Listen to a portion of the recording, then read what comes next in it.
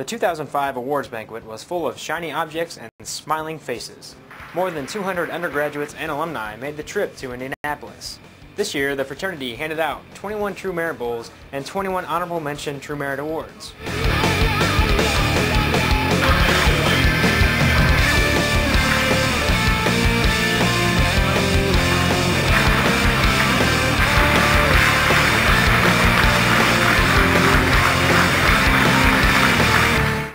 Congratulations are also in order for this year's top chapter runner-up, the Epsilon Gamma chapter at Maryland, and this year's top chapter, the Delta Theta chapter at Kansas State.